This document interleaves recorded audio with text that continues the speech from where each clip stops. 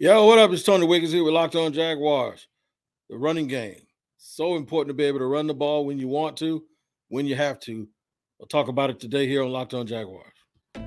You are Locked On Jaguars, your daily Jacksonville Jaguars podcast. Part of the Locked On Podcast Network. Your team every day.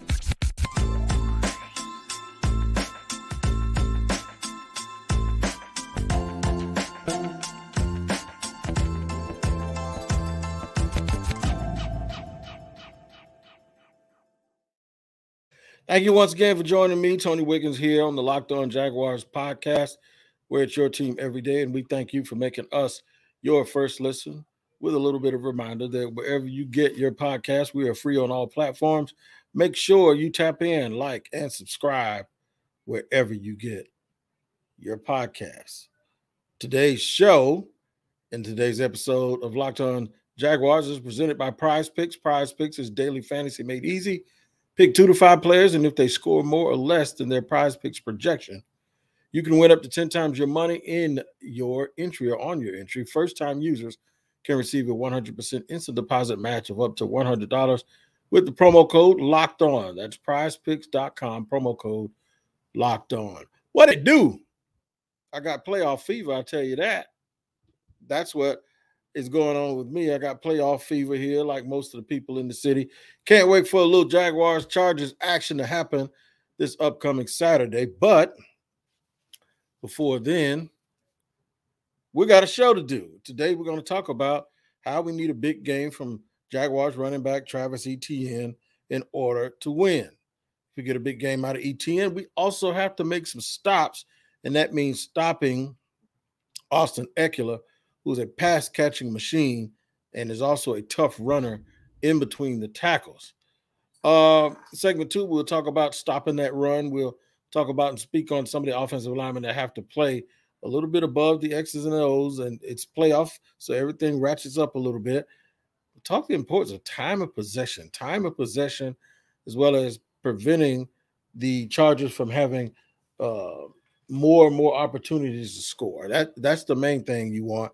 The main thing you want is you want their defense on the field more than their offense. So we'll make sure we get into all of those things, mix and match them and stretch them over 3 segments. I know it always seems cliche when you start talking to football people, and the first thing they want to talk about is they want to talk about stopping the run. You got to stop the run. You got to run when you want to, run when you have to, and stop them superstitious. And we have to stop the run every single play and can't let them get loose and got to control the clock. It all sounds cliche, right? Until it all looks like the truth when you start watching the game. And you can go back and see there were games where the Jaguars did not do a good job of staying on the field offensively. Therefore, they lost. Then we saw some games where the Jaguars didn't do well with staying on the field offensively. Later on, they started doing it, and they came back to winning. So do I think that this game has to ebb and flow a certain way? There's no blueprint to beating Jacksonville, or there's no blueprint to Jacksonville winning, because they won from every conceivable area that you can. They've come from behind. They won from ahead. They've been ahead to behind, and they won. This team just finds a way and figures it out. You'd have to think, though, that you can lean more towards those cliches, those things that we talked about in the past, in a playoff game. Because once you get in a playoff game, things get really, really tight and tense. I don't know if y'all know this, so I'm going to give you some breaking news here, all right? Breaking news. If you lose in the playoffs, you don't get to play next week, right? So this is why I believe teams, coaches, everything tightens up, and we're going to try to just run our best sets. We're going to make sure we are prepared to defend against our vulnerabilities, which is our worst sets, the things that the other people do for it. So when you hear someone like me come out and say it's a big game, Travis Etienne needs to run the ball, and the Jaguars need to stop the run, it's very easy to say, shut up, we hear that stuff all the time. It could not be more truthful this weekend. I want to see Justin Herbert and all of those dudes, Mike Williams, I want to see him on the sideline. I don't see all these 6'6" tight ends running across our formation all day. I just don't. I think that's bad. I think that if the Chargers have the ball for 33 minutes, the Jaguars are in trouble. Because that's more and more time that you're giving the other side, more chances that you're giving them to score points and likely reestablish field position over and over again. So how do you do that? Well, part of it's on your defense, but part of it is also on how you play offense. I don't mind if they go throw, as long as they score.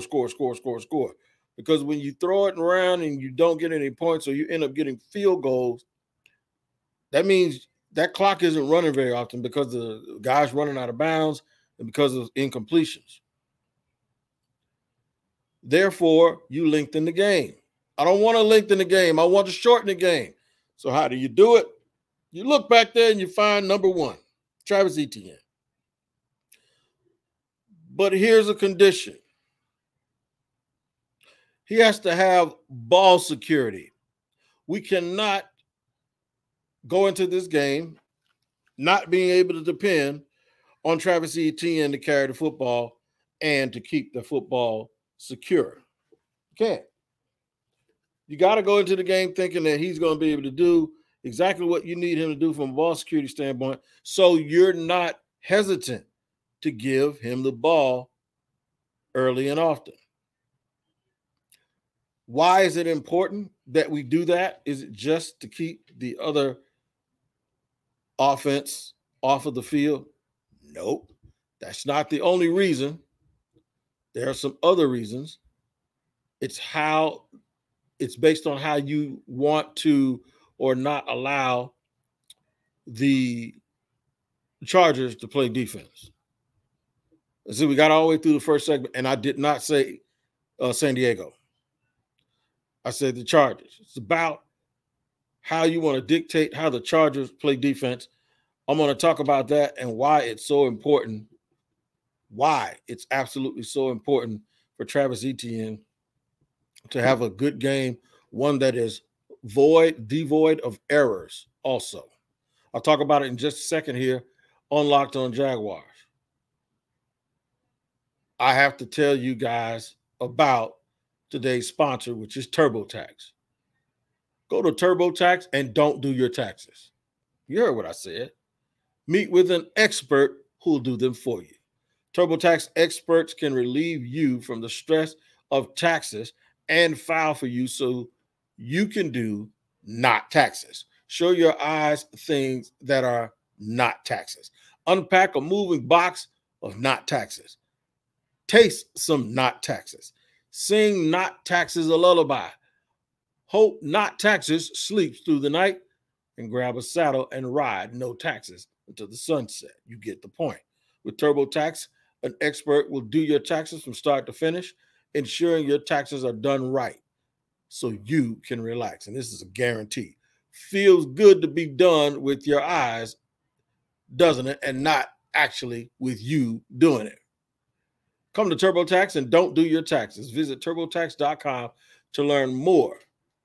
Intuit TurboTax, full service products only, video meeting while expert does your taxes are required. See guarantee details at TurboTax.com/guarantee. I have to let you know about today's sponsor. It is Ultimate Football GM. That's right. Ultimate Football GM. Ultimate Pro Football GM. I'm going to tell you about it. First of all, I was on a plane going to and coming from DC, 2-hour ride.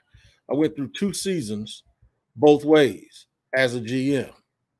I got to learn how to make sure I pick people that don't just have high talent, but pick people that have like personalities, or you will be fining and suspending guys every single week. I know because I've done it, and you can do the same thing. So many of y'all spend so much time going back and forth with me about who a team should draft, whether or not I owe Trent Baalke an apology, or whether or not you owe him an apology. So many people hit me up about this, man. I got to let you know that the Ultimate Football GM game is for you. You can hire the right coaches and coordinators, trade players, make draft picks, navigate your franchise through free agency and the draft, and all the ups and downs of a season. Add your experience and talk about your team, which is the Jaguars. I always pick the Jaguars. On this game, they are the Jacksonville Giants. Of course, that's cool because we have the Jacksonville Giants as a minor league basketball team here. So here's what I do, man. I just get on there and I pick my players and I try to control the salary cap. And you can do the same thing because Locked On Jaguars listeners get a 100% free boost to their franchise when using the promo code Locked On. That's right. That's Locked On, one word, all caps. So make sure you check it out today. To download the game, just visit ultimate-gm.com or look it up on the app stores. That's ultimate-gm.com. Ultimate Football GM. Start your dynasty today. And start here with me on Locked On Jaguars every single day. Make us your first listen because it is your team every single day. I know you guys are anxious. Everyone's anxious about the game this Saturday night here at in Jacksonville at TIAA Bank Field, wondering if it's going to duplicate everything we saw just last week. Don't know. I missed it. I wasn't there, but I don't know if it could be duplicated. What has to be duplicated is the possibility of success.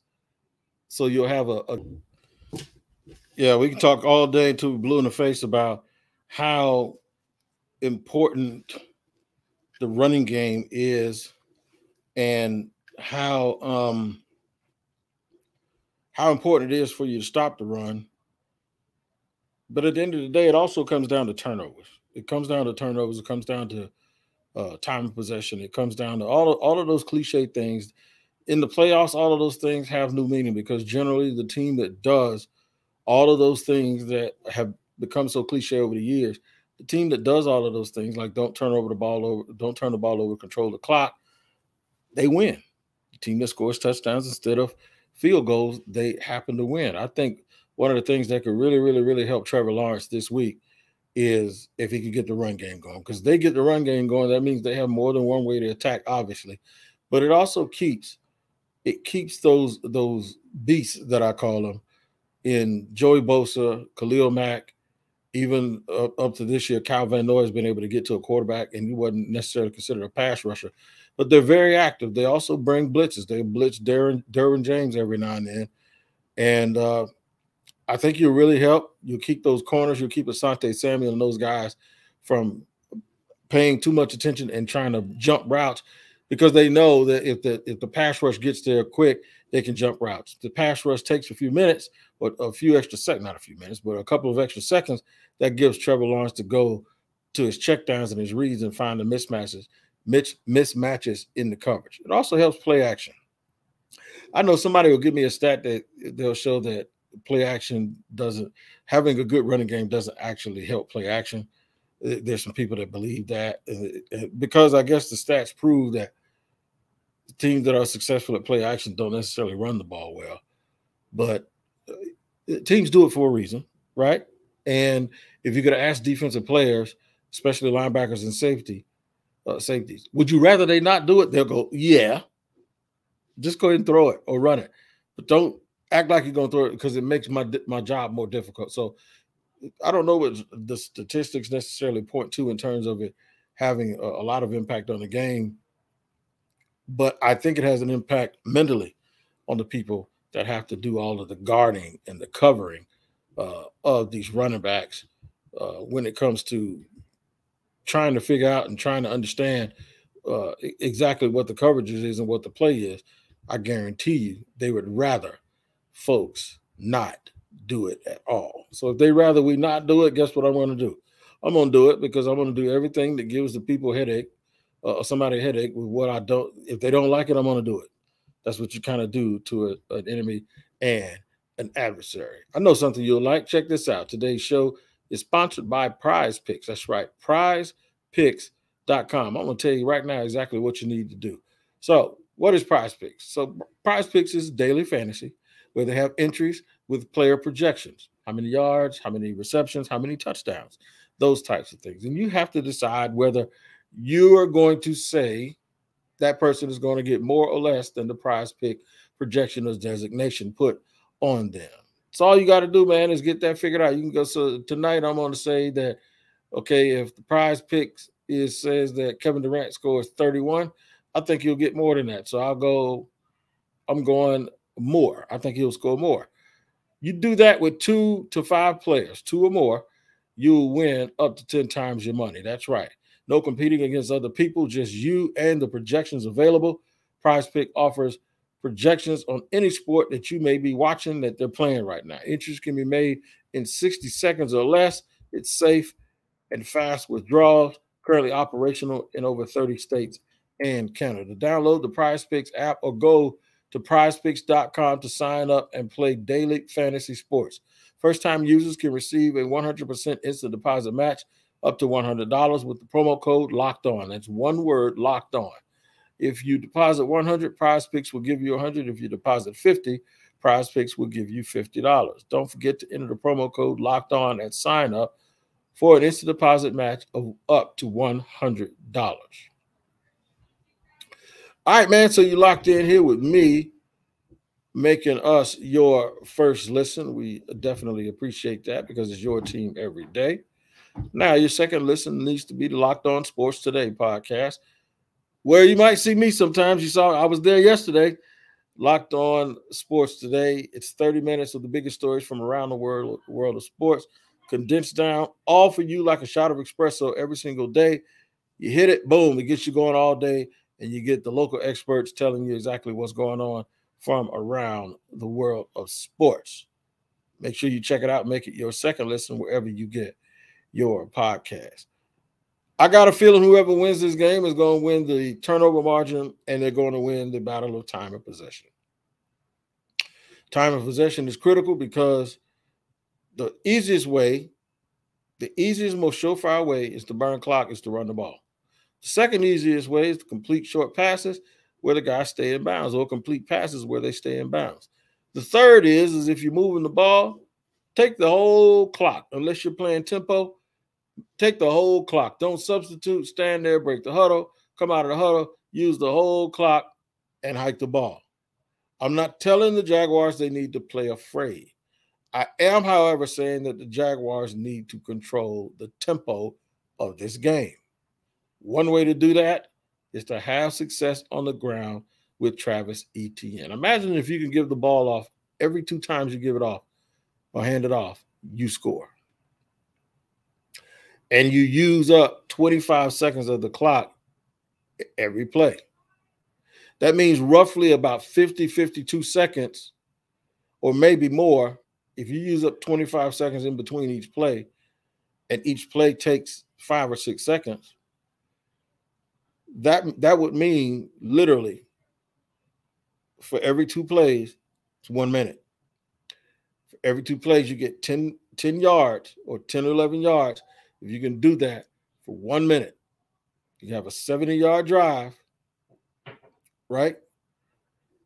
It'll take half the quarter.